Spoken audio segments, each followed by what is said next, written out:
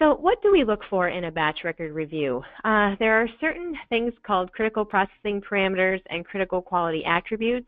Their initials are CPP and CQA. They are assigned as each product is being manufactured or researched or developed.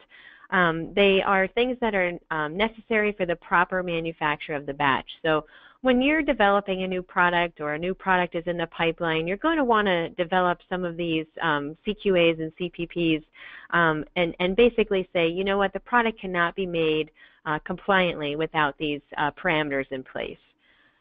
In addition, obviously, as we go through our daily lives in the biopharmaceutical industry or medical device industry, you always want to make sure that you institute good documentation practices.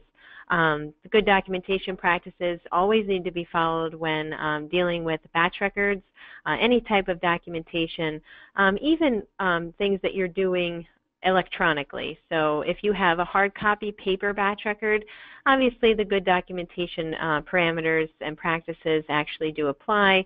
We'll go through those a little bit next in our few slides. But electronically as well, you want to make sure that all of your test scripts include good documentation practices when you are validating your program for electronic batch records as well.